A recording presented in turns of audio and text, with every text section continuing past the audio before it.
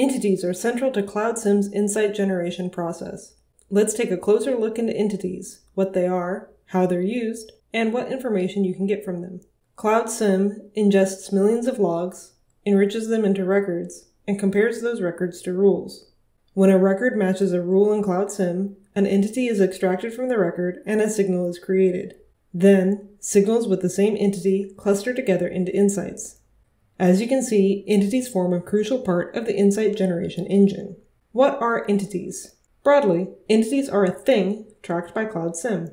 Entities are tracked based on unique identifiers, such as an IP address, MAC address, hostname, or username. Cloud SIEM admins can also define a custom entity.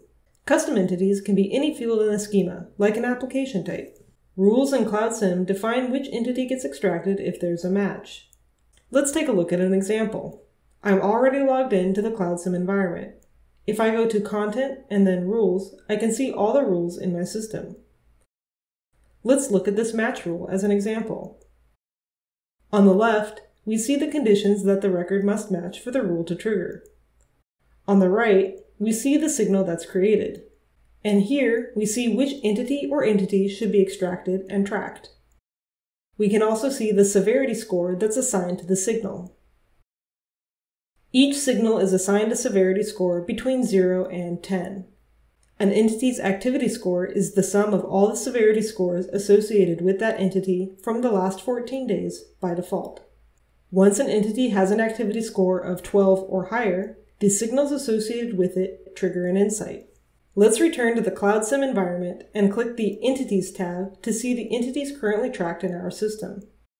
Here we see several usernames, host names, and IP addresses. For example, the username Rico Dynamite currently has an activity score of 5.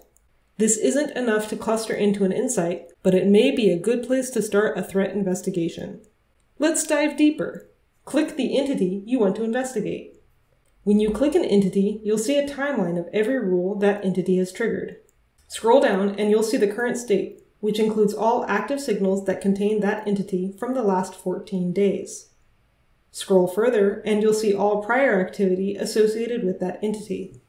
In the left pane, we have the option to suppress the entity, as well as modify and view its tags, criticality, inventory, and audit log.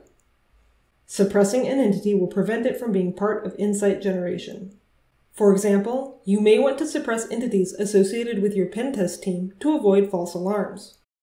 Criticality modifies an entity's severity score. For example, if we assign a 2x multiplier to Rico Dynamite, they would have an activity score of 10 instead of 5 right now. You might assign such a criticality to a known bad actor.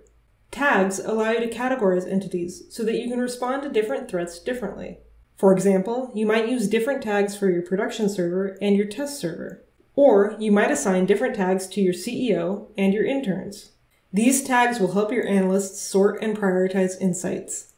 Analysts can also reference tags within rule logic to customize detection for a single entity or a group of entities. The inventory contains details associated with the entity from other sources, such as Active Directory, Azure, or Cylance.